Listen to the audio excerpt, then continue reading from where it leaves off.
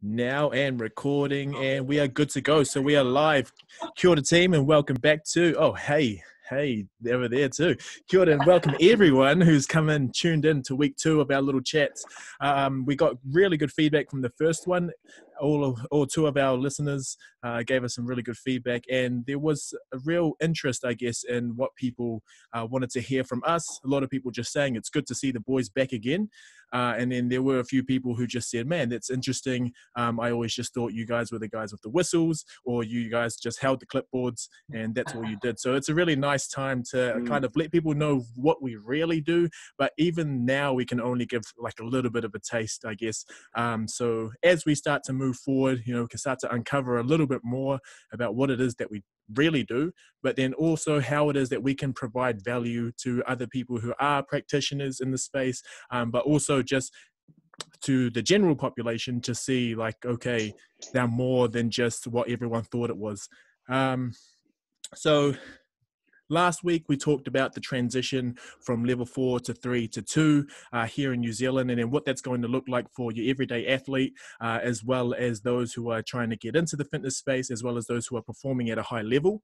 Now that we're looking at the level 3 to the level 2, when people can start moving back into gyms and whatnot, there are going to be those few people who do want to take it a little bit more seriously. Now, there's a lot of content out there already that we touched on last week, of just a massive saturation. And there's also going to be, I see this moment as potentially similar to New Year, New Me, right? We come out of lockdown, all these people like, oh, that whole time I wasn't very active, or I wasn't as active as I should have been. So I'm just going to go ham and get back into it. So we kind of talked about properly spreading load and managing fatigue as we do get into it. But personally, and I guess for the rest of us, the best ideas or the best management tool, I guess, to be able to help us through is to hire a PT or a coach.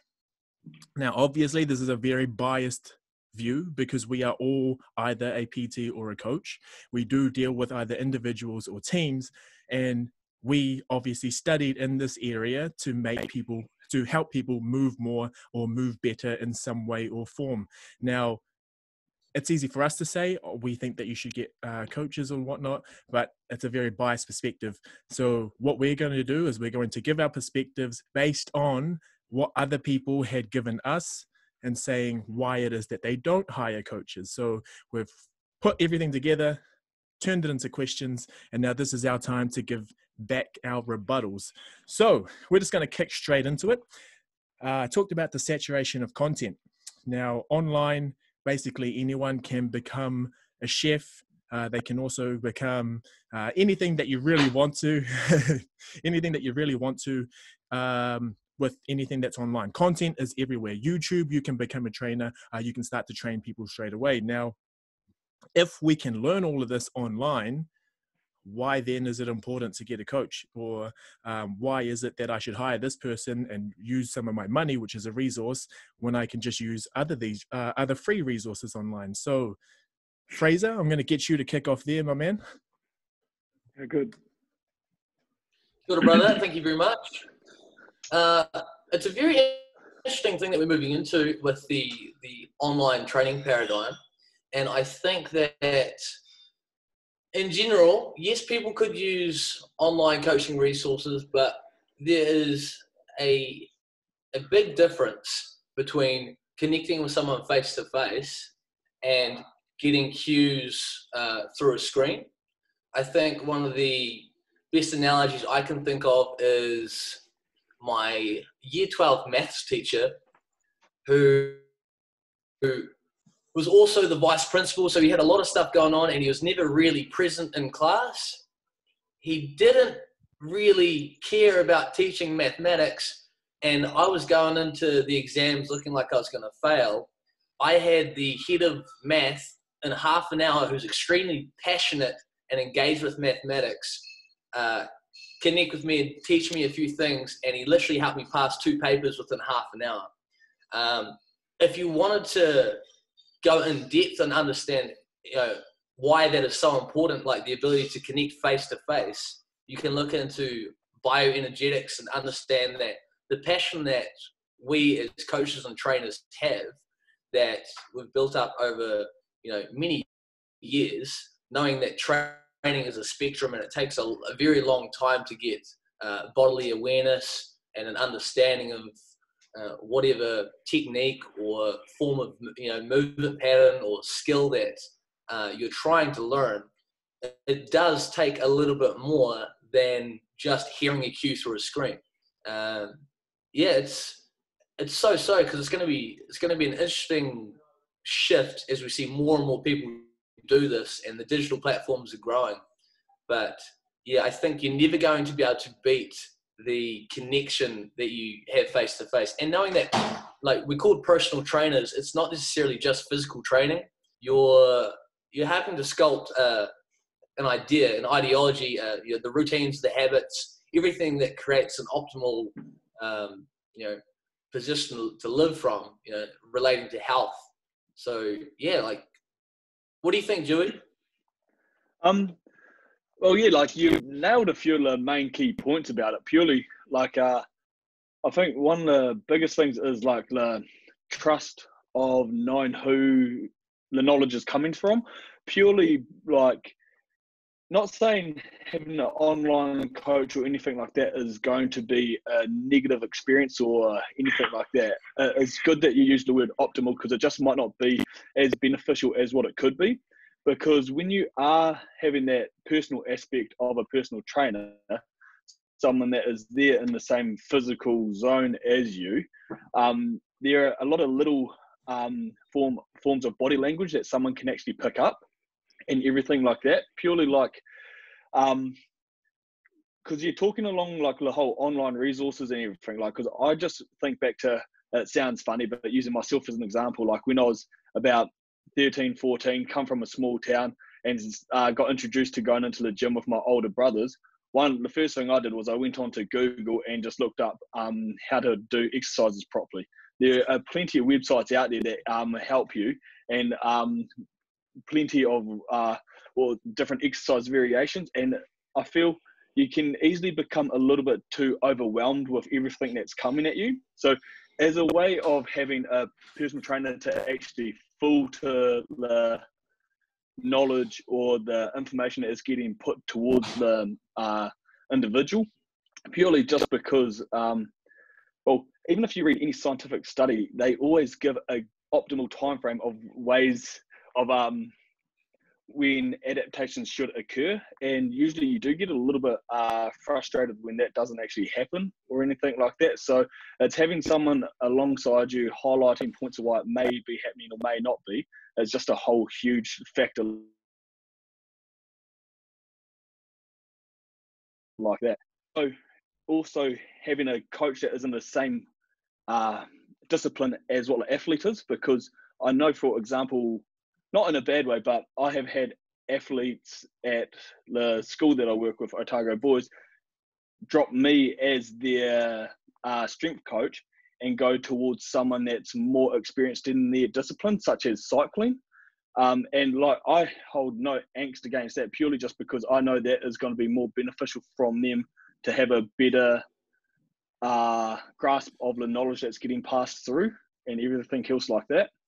Like, there's a lot of different things that you can go on about, but I guess that's one area that I like to put on through that.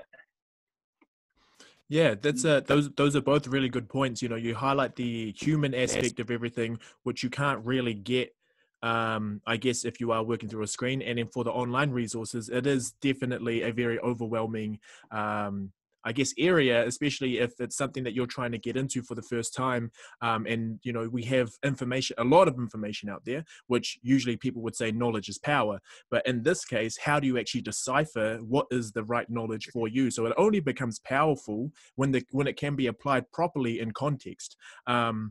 So, because sometimes we have people who say do A, B, C, and then you have people say do X, Y, Z. Now, they're both optimal, but only optimal when applied with the right constraints, I guess.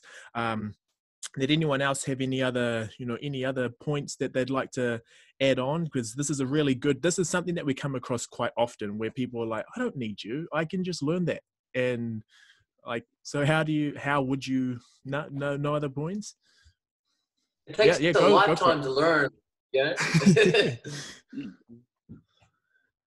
Yeah, Luke, jump in. Yeah, no, I was going to elaborate on my point, but it's just that human element that Fraser was talking about. We're not going to sit here and lie and say you can't get a program online because you can. There's 1,000 of them. But what you pay for is things beyond that, relationships, accountability, having a personal conversation with them, just that human element. I mean, we're sitting here right now talking. It's not going to be the same as being in the same room.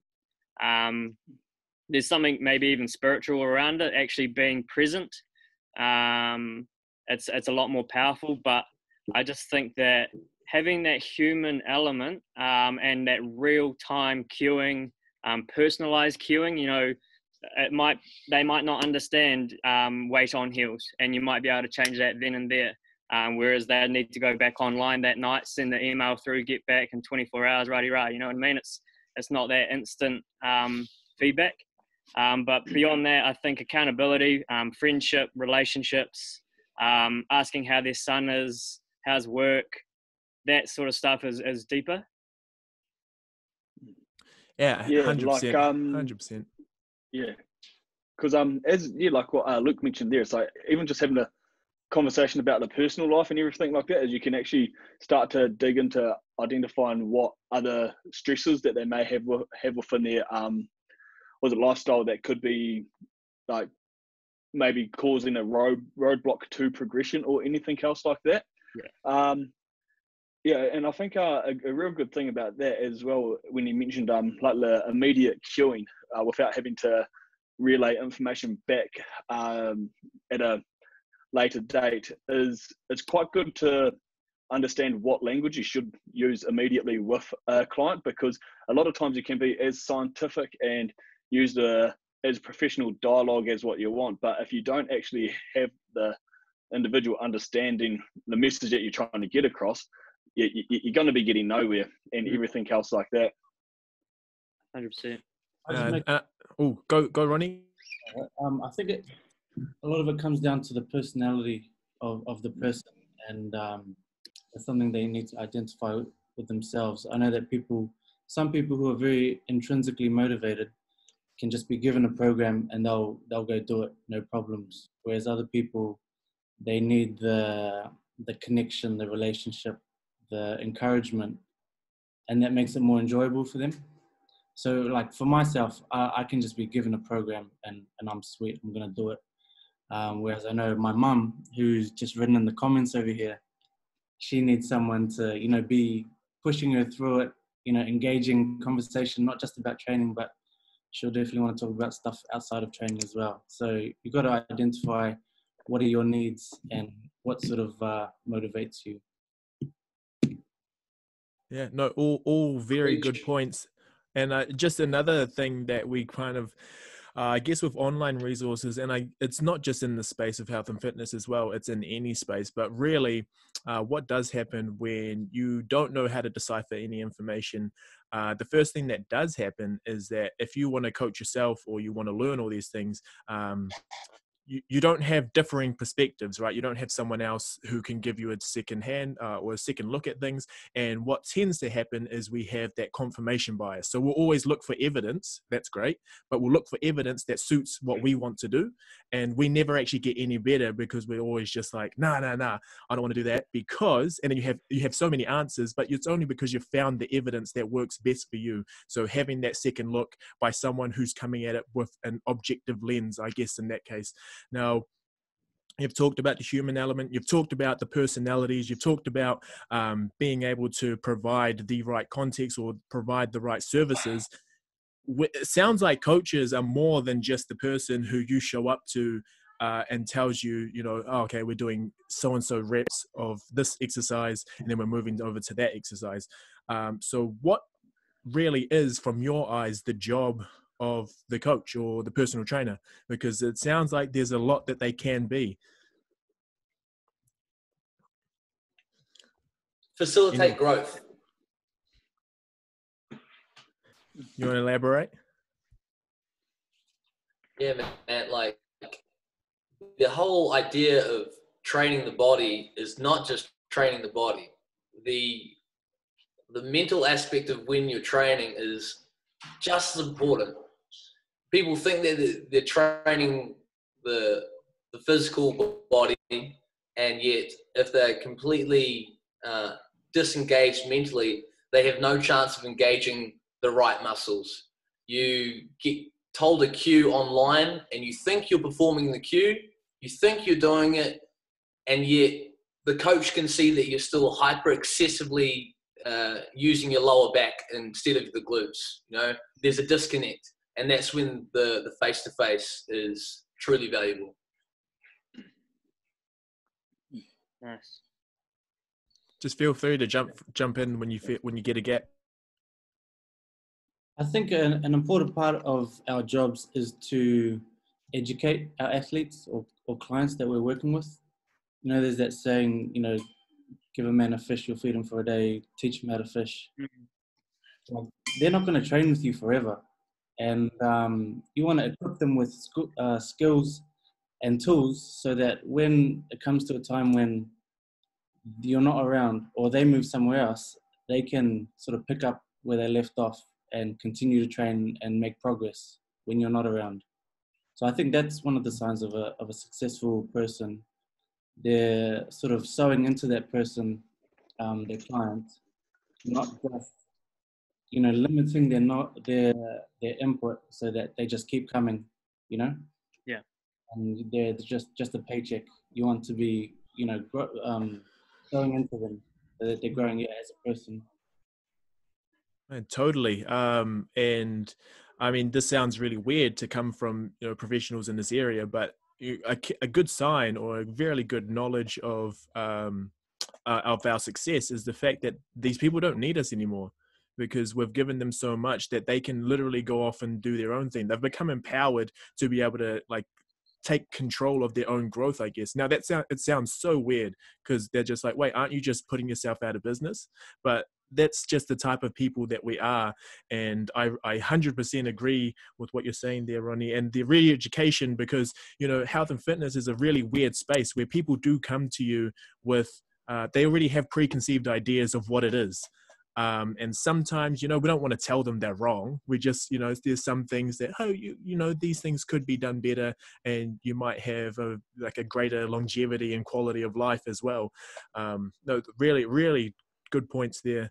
Luke, you look like you're rearing to go, mate. No, I'm just reiterating what Ronnie said. I think our main role is to educate in the broad spectrum of fitness and health. It could be anything, and trying to isolate some red flags that they may be presenting, whether it's nutritional or through their mental fortitude or anything like that, through education. One of the first things that I do say when I have a consultation is, I'm not here to motivate you. You guys signed up to the gym by yourself without me even being a part of your life. I'm here to educate you and see where we can get to. But I think, yeah, definitely education. That's what we can instill some of our IP to them. That's our role, I think. Yeah. Oh yeah. I was going to say, yeah, like it's a mixture of things that we that kind of make up a coach and all that kind of stuff. Like one thing that I like to think of most is you got to be pretty selfless to actually be a like personal trainer or strength coach or anything like that, because like the amount of it's actually a bit of a tricky profession to be in, purely if you are kind of not contracted to a professional team or anything, because you are out there doing early mornings, late nights. Yeah, putting in a lot of hard yakka just to try bringing that paycheck. Not that that's everything, but it is a means to live. But like you have to be pretty unselfish in the way you do things. Like you're using analogies like before. Like one thing I always think about is, because my brother's a builder, but it's always like a builder's house. You're out there to build other people up, help people feel and look the way that they want to. That sometimes it may not be kind of like optimal for yourself, but you get that kind of self-gratitude coming back, that you feel a little bit more reinforced in those kind of ways. And one thing that like I have taken up this year, which I've actually really enjoyed, is through the high school building a relationship with Otago Polytech, which I have actually started to kind of, aside from a coach role or anything like that, but this is a tricky little industry to get into. And I didn't really have a mentor as I got into it, but to actually provide mentorship to those other postgraduate students that are coming through, I've actually started to feel like a lot of gratitude coming back from there. And it's actually quite cool because like I've got like 3 to 4 guys that I'm helping out, bringing up to school, getting work experience and everything else like that. So there's a lot of different ways that you can be more active and involved in this role, and you just got to open up your own doors in those kind of ways. Well, it sounds like it's the constant education, I guess, and like we're not only teaching these people, but by the sounds of like any sort of mentorship or any sort of role where you get to develop yourself as well, you're also getting that feedback, and you're developing yourself as you go. But I totally agree. It's exactly what we kind of keep coming back to, is that we're just very selfless in this industry. And that brings us to our next point, which is, being selfless, which is, so I guess last week we kind of touched on the shake-up in commercial fitness, where memberships from that, that $10 to $20 price range, that's that kind of point where people will pay but don't necessarily show up because they don't see it as much of an investment. It's like, I have this membership, but I don't, it's just in case I want to go. It's not at that point yet where I'm investing in my health. And now this one, I'm just setting up for Luke to smack out of the park. But I think a lot of it, a lot of the, I guess the ideas or the biggest barrier that a lot of people see to why they wouldn't hire a coach, or sometimes not even get into physical activity in general, and this is in worldwide literature, the main barrier is cost, right? There's a perceived cost barrier, and that is why a lot of people don't even try to step foot into this, and they'll have that excuse prior to even thinking about engaging. So how is it that you would attack this? Because I'm pretty sure, Luke, you've had someone come up to you and just say, I'd love your services, but I can't afford it. Or, it's a bit pricey, don't you think? How do you handle that situation, Luke? Yeah, well, on the latter, you have to drop your ego and not, but I think it does come back to not devaluing yourself. But my 2 major points, I'll start with a story. So when I first started training, sort of 17, 18, who do I go to? Obviously the biggest guy in the gym. Can I train with you? And potentially still paying for it today, around training load and stuff like that. Maybe led me down the wrong pathway with volume or incorrect exercises. But who was I to know? So I guess for me, it's a tricky one because I feel that a concept that does resonate is you're not paying me for my time right now. You're paying me for the 7 years that I've just spent studying. You're paying me for the 70 grand loan that I've got. You're paying me for the IP that we studied late nights for. It's a concept that I do like. And on the same thing with another quote, if you think it's expensive to hire a professional, try hire an amateur. My ideas around that is I would rather you spend $100 on a very high quality trainer for one session than spend $50 twice on a low quality trainer. I would rather see you save money for a month and go see the best trainer for 1 hour and pick their brains for an hour, and rather than get 3 $40 sessions or 2 $50 sessions any day. The amount of education you're going to get from him or her is going to be tenfold.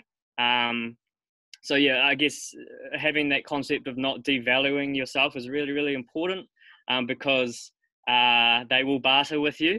There's no doubt. And they may even say, I'm going to go try what you've taught me already. That's a big one. You take them through a free session and they say, yeah, sweet, I'm going to go do that. And you literally see them repeating that session 5 times a week. And and you do leave them to it, and you might revisit it. But I think, and final concept for me, your health is your wealth. I think it's a very generic phrase, but I firmly believe in it. I have no issue spending money on my health, buying high quality food. I think my concept around that is you pay for it now or you pay for it later. And that's not to scare anyone or anything like that. But if you make that decision to prioritize your health early, it's going to save you money in the long term around your health, and that. But I think, once again, not to scare anyone, but I do think that your health is your wealth, and prioritizing your health and fitness and food choices and things like that.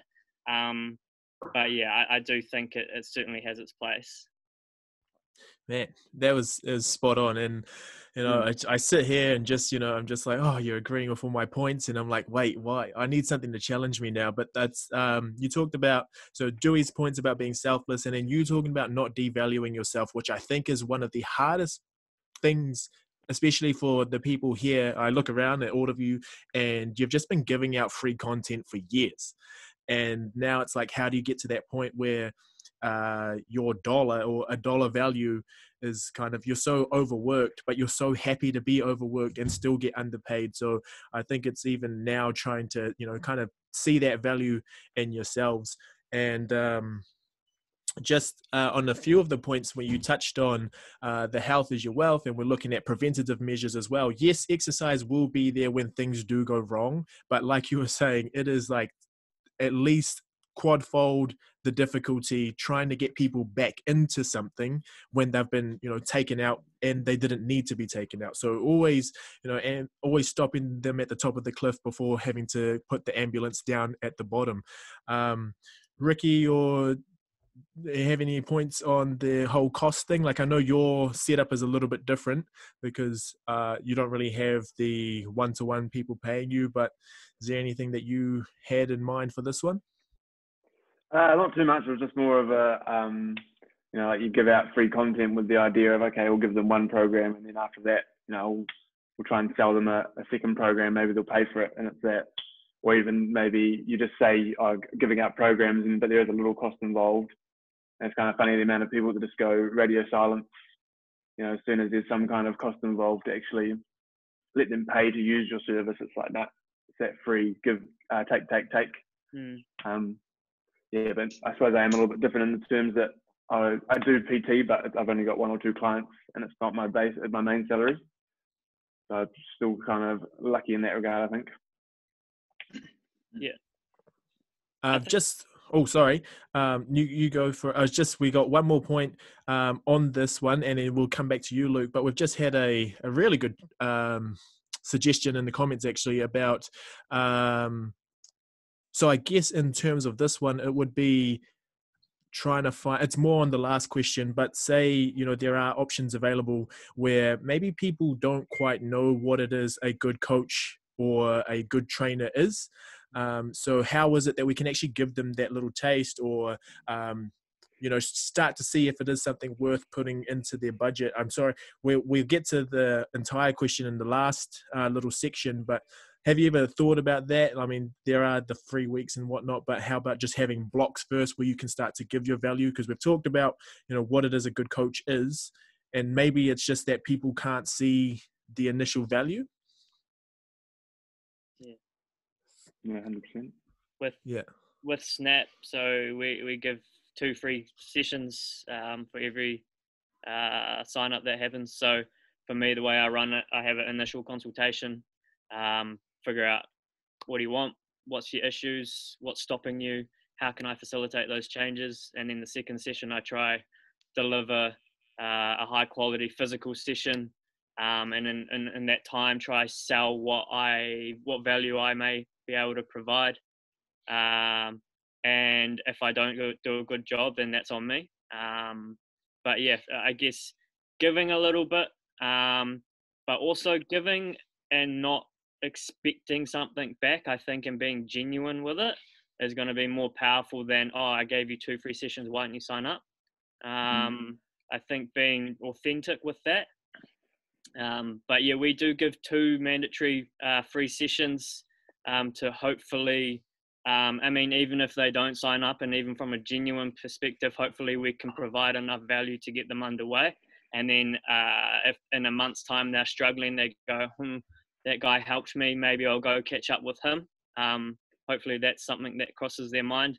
You know, Luke gave me a free program, or he talks to me during, you know, when he's walking the floor and spots me, or giving some genuine free time will come back. And I think they do respect that. Very good point. Very, very good point. So I guess now moving on, it's a nice segue into our next part. And I think this is something that we can probably stay on for a while.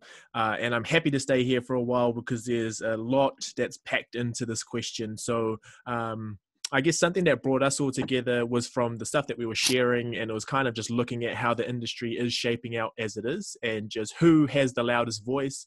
It's not really the people who can give some really valuable insight. It's those who, you know, probably aren't really, as Luke said, authentic in their. A lot of it is because, you know, they're running a brand, they're running a business. Now, we can also run brands, we can also be a business, but I think the values or your intrinsic motivations for why you do things are a little bit different from those who are just there to make a quick buck. So with that said, we know that this industry kind of plays into the psychology of people, and the psychology of people is that, you know, we want to do something that doesn't hurt much, won't take long, and gives me the best results ever. And now we have people who literally promise that to people. They're like, oh, you've come to the right place. In 6 weeks, you just pay me this much. We'll get you looking like something you've never looked like before. And then there's no follow-up. There's no care in that time. It's literally just getting them in and just trying to get some really good churn. So we're in an industry that is largely profit-driven. And I guess from this, a lot of people do have trust issues. Now, like, they see PTs, they see coaches as all just one and the same, right? One contaminates the water. Now everyone's drinking from that same water, and we're all the same people. So how is it that we can actually start to, I guess, regain that trust in people? Or how is it that you yourself would start to, you know, show people this is not actually what we do? Or if you are trying to find a trainer, these are the things I'd look for, like the certain, I guess, qualifications or their experiences, or even their, you know, the value that they can provide. What are some things that are like a trademark good coach in your eyes? So Ricky, if you want to kick us off.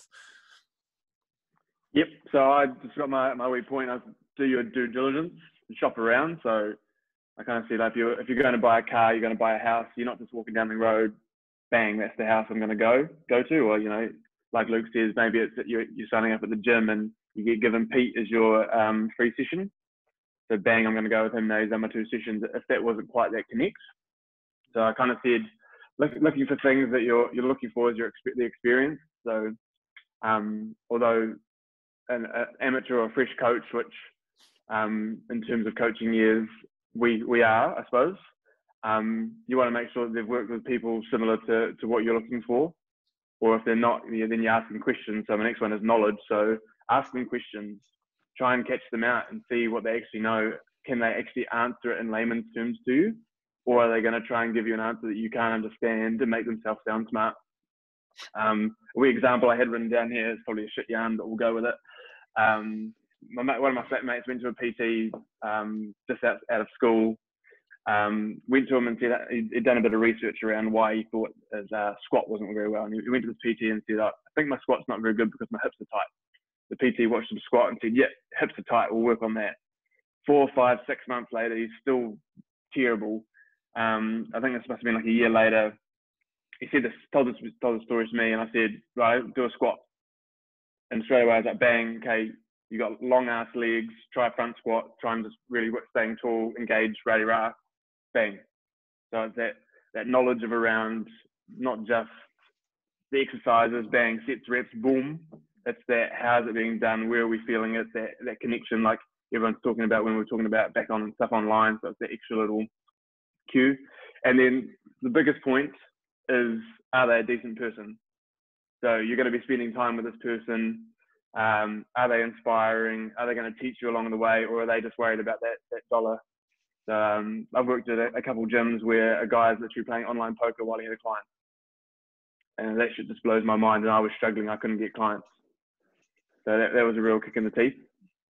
Yeah, it's just, you want a human, you want someone that you're going to have a chat to, you can actually become friends with and open up to, and they're going to teach you along the way, like we've been talking about. And then the last one, don't assume someone who's ripped with big muscles is a good coach/trainer. There's much more to PTing than looking good. Yeah, cheers. Ronnie's pretty ripped and he's a good coach, so. Right, Yeah, there's definitely a happy medium. You know? I've got a few points on this one actually. I think at the end of the day, you want to find a coach who, one, you'll get along with, but then two, they're going to get you the results that you want. And there's definitely quite a few factors to consider. One of them will be the experience. Like, where have they worked previously? How long have they been doing this? You know, have they got experience working under some top trainers? Have they been mentored? You know, like, I guess we're young, we're not considered to be very experienced, but two of us have worked with Super Rugby teams. I've worked with, you know, international rugby, so that counts for something as well. Also, like, their qualifications, and whilst qualifications aren't everything, you know, they do indicate a level of, I guess, intellect and you know, ability to think critically, especially once you get to the postgraduate level. In saying that though, some people are so book smart. I know of a master's student who didn't know how to run a warm-up. You know, they spend so much time reading in the books and they're not getting practical experience. It's a bit useless really, unless they want to go down the whole research side of things. So you got to consider both qualifications and experience. You want to consider, does this coach or trainer specialize in a certain area? Like, we all have our areas of interest. Somebody might be into, you know, body composition, bodybuilding, weight loss type stuff. Some people, some trainers will be into, you know, speed, power development. Others are into rehab and injury management. And you definitely want to select a trainer whose, you know, skill set aligns with what you're trying to achieve. What else have I got here? And most importantly, you want to know that they're getting results. Talk to the people that they train, their clients. Are they happy with you know, the value that their coach is providing? Are their clients sticking around? Like, if you have a trainer and his clients only last 1 or 2 months and then they go off somewhere else, then that's a bit of a red flag. But if they've got people who are loyal, then it shows that, okay, this guy actually, you know, provides value to his clients. Another one is with the results, are their clients getting injured? And I think potentially this is more related to strength and conditioning coaches. If your athletes are getting a lot of injuries, then there might be something you're not doing properly. So again, that's a red flag. And I guess at the end of the day, like was mentioned before, you need to be a good person. If you don't gonna be on TV. If you don't vibe with the trainer and, you know, get along with them, then you're in for a rough ride. And like our former lecturer Matty Blair used to say, you just need to be a good bugger. Matty B. But yeah, like, you can find anyone who can say that they can train people, but, you know, at the end of the day, any idiot can make someone tired. You want someone who knows what they're doing. Are they targeting specific energy systems? Are they periodizing properly? Are they prioritizing recovery? Are they educating you? These are all things that it's probably a lot that I've said, but you know, different considerations to take into account when choosing someone. Really good points. Really good points.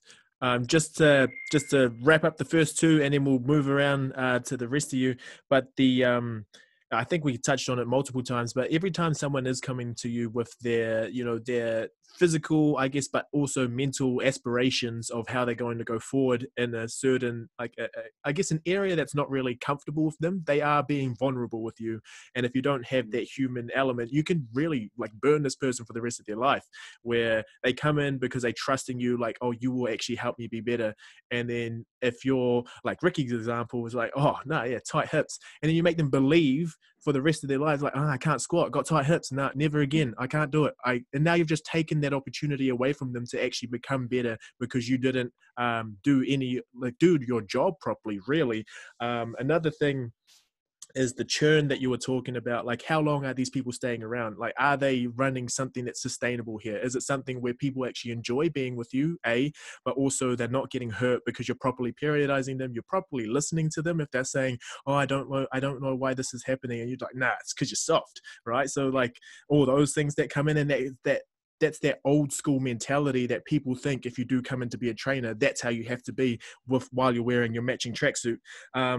And another thing with you talking about looking for the biggest person, a lot of their biases come into the training. Sometimes you can be in a gym and you can see people moving around and you're like, oh man, Mr. XYZ trains that person because that's what he does. And then they just give all their training to these people because they think it's the right thing to be doing all the time. So you're exactly right. They're thinking critically the whole time.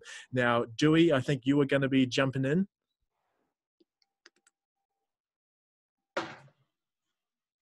Yeah, man. I found one of the topics that Ronnie picked on there, it's very interesting about the qualifications and everything like that, because it's one thing that's quite heavily promoted in some areas of kind of going through and getting your S&C accreditations with let's say the Australian Strength and Conditioning Association, or even how now the local Sport and Exercise Science New Zealand organisation is offering it as well. And I think it's quite good looking at the way that they have their level structures of 1, 2, 3, and as you progress through those, it gives a little bit more of a badge of honour, saying that you're a more advanced practitioner compared to those at the levels below you or anything like that. It's one of those things where most S&Cs, especially old dogs nowadays that are in control of kind of other professional teams and stuff like that, they don't actually have these accreditations. So it's one of those factors where you look at them and you say, well, old John doesn't have his SENZ level 1 S&C cert, so why should I? And it kind of creates that little bit of a feedback loop of saying, is it really necessary, until it actually comes into actual requirement for jobs, which it is kind of one of those things now. It's kind of quite funny when you think along the whole qualification side of it, purely because one thing that I always think of is the whole way that you differentiate a nutritionist to a dietitian. Anyone can use the label nutritionist, unfortunately, in an Instagram bio, a Facebook page, or anything like that. But it's when you actually progress into being a dietitian, you actually have to go through a whole undergraduate degree, do a 2-year postgraduate with doing theses, work placements in 3 different areas within the community and all that kind of stuff. So it's actually quite funny to see where those distinctions are made. It is kind of one of those ones that finding those qualifications can help to choose a coach or anything, but it just kind of comes into what you're actually looking for. And yeah, one thing that Adoni said as well was any average Joe can come in and run you for a session and run you absolutely into the ground. Let's just say for a speed work, trying to target the appropriate energy system. And for example, if you're trying to target your high-end maximal speed development and you're coming out of it absolutely shagged, running, let's just say 20 reps of a full 100-meter pitch, that's when you start to actually think, is it actually necessary? a good thing that quite like to encourage people to do, especially well, kind of being in the school system and they have to go through the NCEA courses of developing their own programs, is you encourage them to research what their sport requirements are and just the basics of how to achieve it. And like that way, it's going back to the educational thing of you actually empower them to become more selective of what they're actually looking for. Like to have a smarter athlete or someone that can understand your methods of madness, it's actually going to be one of the most beneficial things that you can have. And I guess that's was it when you actually start to work in those high performance areas, you're really beneficial for it because it's your passion, it's their passion, but it's a little bit more harder when you are in that general, layperson, general pop area. That makes it a bit more harder. Yeah. Just jumping. Sweet, I'll jump. I'm going to go a little bit left field, but I think I saw a study come out the other day assessing consumer and behavior, particularly around personal trainers, and the results were unfortunately that the customer does lean towards the trainer that is in good condition. So it is what it is. So I guess us as trainers either need to be in good nick or be really, really good at selling. Because if we're not, we're just not gonna, we're gonna be invisible. It doesn't matter how intelligent we are or how good we are at making block periodization or speed programs or anything. If we can't sell ourselves, we're gonna be up shit creek. And I also think that we do have some obligation to be in some kind of physical condition. And I'm not saying you have to be ripped to shreds, but it's like Ronnie, but it's certainly gonna help being in some kind of condition, because I guess it's around that empathetic type of aspect that you do know what it's like to be in the trenches, you do know what it's like to train, stuff like that. I do think it has its element, but it's not the be all end all. But if you're not getting clients, and you are intelligent and you are obviously in good condition, then it's that sales element. And unfortunately, in gen pop and commercial gyms, it is a huge part of it. I know myself, with a university background, I was being in the gym that I am. There was a trainer that was there that had only done an online education, and he was killing it. And rather than reflecting on myself and feeling sorry for myself, it's like, okay, well, what is he doing that I'm not doing? Because I've got more accreditation. I've been to uni, but he's better at selling. So, I mean, if you can't sell, yeah, you're just going to struggle in this industry. It's just part of it. I think just to add on to you, being in good condition, it shows that we walk the talk. Hard.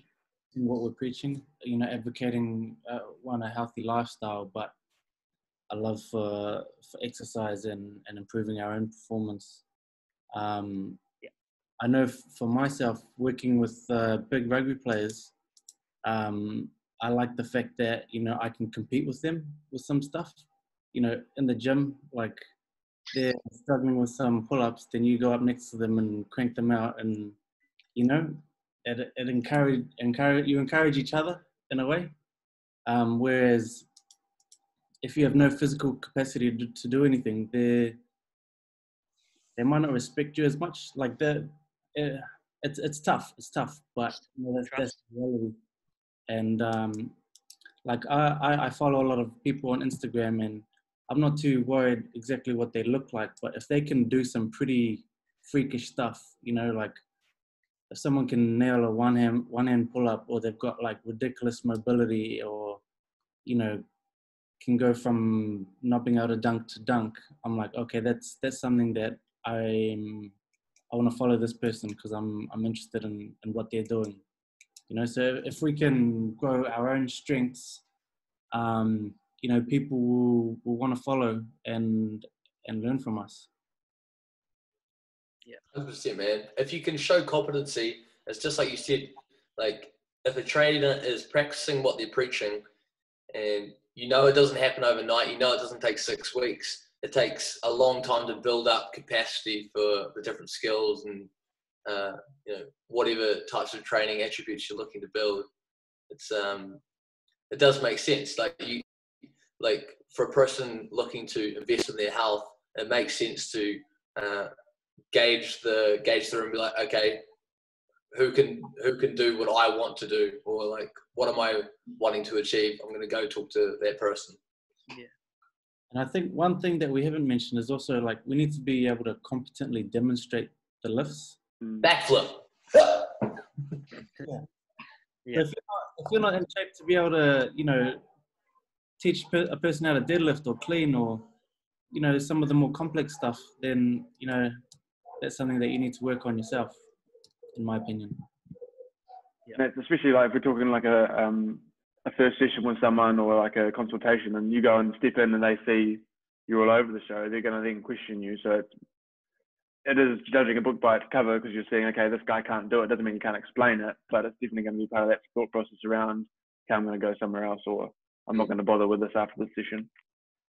Yeah, having an understanding of consumer behavior and psychology and why they select what they select, I think it's just part of it. And it's the same for S&C too. Climbing through the S&C ranks, you need to be able to sell yourself and what you're good at, and blow your own horn, like we spoke about last time. But there's a huge element of understanding psychology. Hey,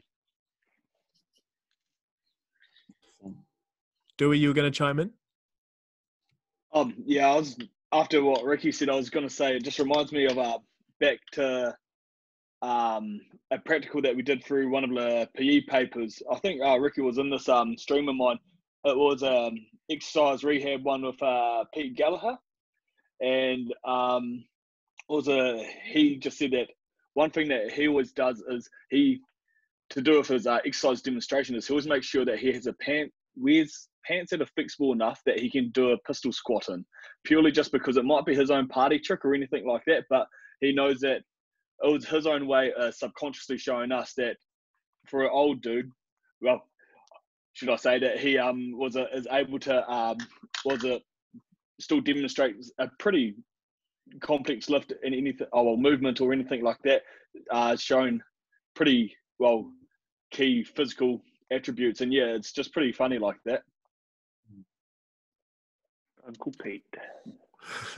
No, it's quite interesting things you guys are all touching on, and it's one of those things where in our head we kind of like we just know that humans, ourselves included, because we are humans, are just emotionally driven, and we go to what appeals to us the most, not necessarily makes the most sense or is the most logical, but the things that are going to appeal the most. And what appeals, the people that look like what we want to look like, the people that can do what we want to do, and the people who just like can promise us that in the shortest, most painless way possible, we will get to where we want to get to. That's what's going to appeal to us the most. So that's wrapped us up, our 4 questions for now. If you guys had anything you wanted to check out now, this is your chance to. Otherwise, any final points from the floor? I was just going to mention, Luke, I need to chat to you about, knowing your value, because at the moment I'm doing some low-key PTing on the side here. And I'm definitely not charging as much as I should be, but yeah, finding that balance, what demographic are you working with? Like why are you even doing this sort of thing? But I think that's really important when you're doing it to make a living. Yeah, you can't, undersell yourself. You've got to know your worth. It's really, really hard, and it's something that's probably taken me 2.5 years, 3 years to actually develop. We are in this industry to help people, so we come from that element of, man, I do this for free, bro. You know what I mean? I'd help you for free, but we need to put food on the table. So where can I find that middle ground? It's really, really hard because, like I said, you would literally help as many people as you can if you could, like we are doing right now. But there comes a point where I mean, maybe like for me, I do look around at the other trainers and acknowledge what they are charging, and then also reflect back on my experiences and my accreditations or quals, and then reflect on that and think, okay, well, if they're charging this, then I do justify this.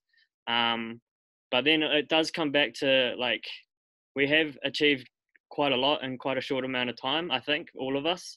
I guess as a comparison to, man, the fitness industry is crazy, man. Like, you can do a 3-month online course, no human contact, and be called a personal trainer. I find that crazy, but I'm going to go down a rabbit hole, so I'll stop there. But I think we do need to blow our own horn, but I know your value, but find that middle ground around helping someone, but also putting food on the table.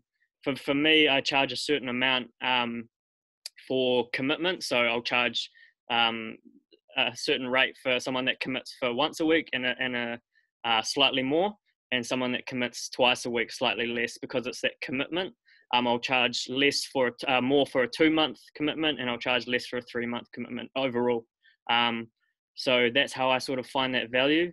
But also something that I did learn over time is just that devalue. If someone says, "Oh, can you do it for 80?" just sacrifice that $80 for your own value, because they may come back. And just find a set amount and just don't budge on it, because if they're trying to devalue you, they might not be the client for you anyway. It's that relationship, and that manner and that respect. You wouldn't go to your doctor and say, "Oh, bro, can you do it for $40, not 90?" It's the same thing, I think. It's such an interesting concept with the when you talked about going to the doctor, where, like, you know, we are professionals, but people don't see us as professionals. Like, you go to the dentist, you pay the dentist, and like, I want tooth help. Okay, dentist. Oh, I need a medication. Go to the doctor. I've got a prescription. Now go to the pharmacist. I want work. I want help with my training. Oh, let's look on Instagram. Like, it's so convoluted about who Divine just posted a booty workout. Let's go.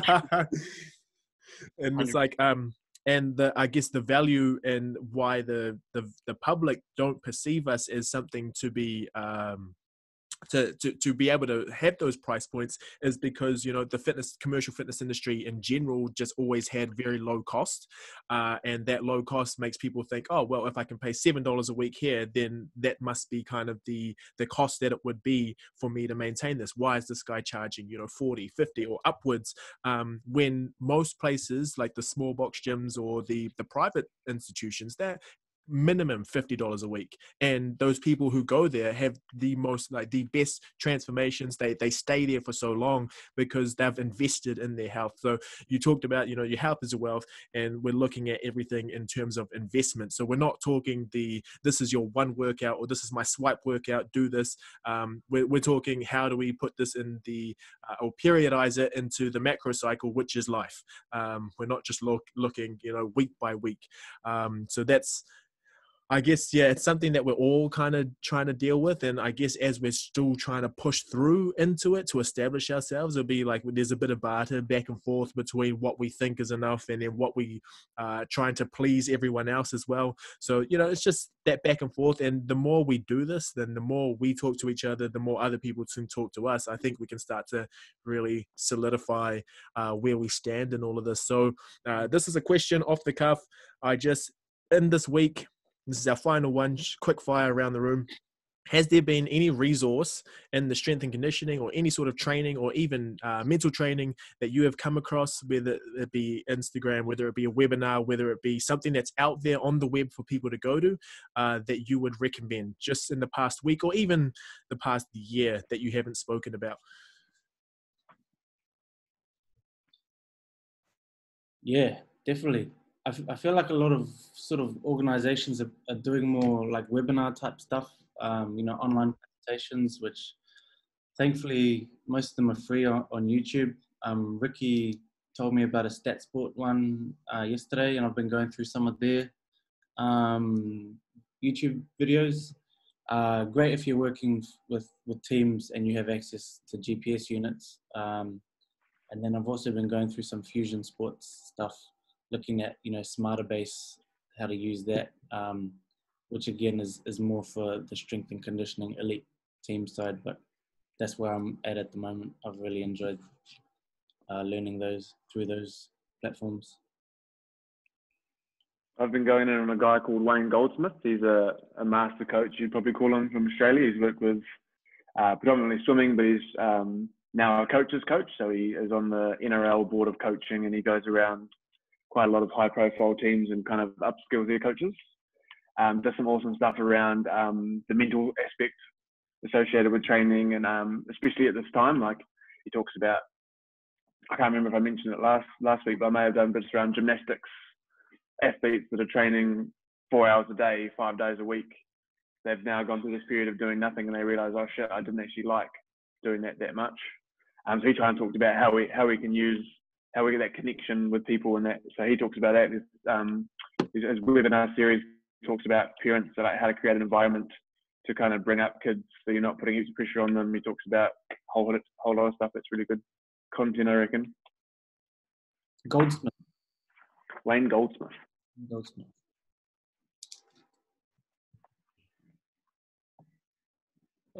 Use my code Ricky10. Bloody hell. Yeah, I was gonna say, yeah, like alongside a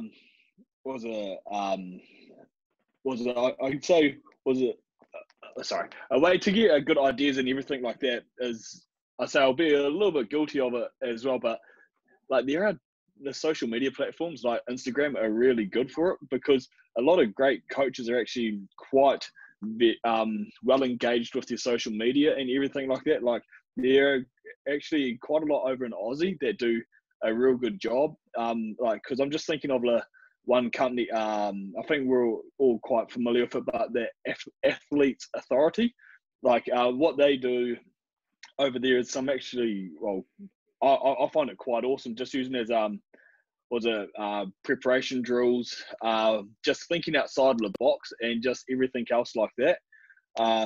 Yeah, I guess that's just probably the only point that I'll chuck in is like, yeah, even as much as what the general pop may use Instagram and all that for, I must say it's a guilty pleasure of my own trying to go through and just shop for new ideas and everything. Yeah, Athletes Authority are unreal. Two good guys, Lockie Wilmot and Carl Goodman. Their content is unreal, and it's free. It's they're probably one of the best.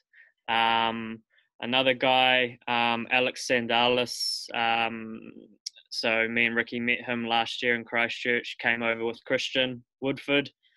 So they ran a similar webinar like we're doing right here. I'd highly recommend all of you guys if you haven't seen it. So Orphic, ORPHIC Education. They've done 2.5 hour webinars discussing the industry. Unreal. And another one is Vald Performance, I think, VALD, with Alex Natera, Simon Thomas from the Crusaders. Some really, really intelligent trainers out there. And once again, free. And I guess that's our industry in a nutshell. We do want to help each other out, particularly in difficult times. So yeah, it's really, really cool. Nice. And recently I've gone back to, did anyone do athletic injuries? I've like gone back to all my notes and that stuff, and I'm like, bro, this is still so relevant. But like for those who didn't go and get the chance to meet old Neil Anderson and Mel Bussey, a really cool, another cool paper to look into. So kind of on the philosophy side of things is a paper called How to Unring the Bell. I'll put up the actual, I think it's an open access in a journal, but basically what it's about is it's a proper systematic review and a meta-analysis on how to approach misinformation. Now, we know how we are, like the first thing we see a bunch of bullshit all the time and we're like, call that out. But like what this paper looks at is how people have approached changing the minds of some people. But this one's on like the level of like politics and flat earthers. So hopefully if they can start changing the way people perceive the earth, because it is flat, then maybe we could be able to, you know, change their minds around some of the training methodology or nutrition that is out there. So it's been another spectacular week, boys. Thank you so much for being on this week. Absolutely, just great content. Also, always great to catch up with you all. If there's anything you wanted to leave us with before we gap, this is your time now. Otherwise, we are through. Good. Good. Bloody Super good. rugby.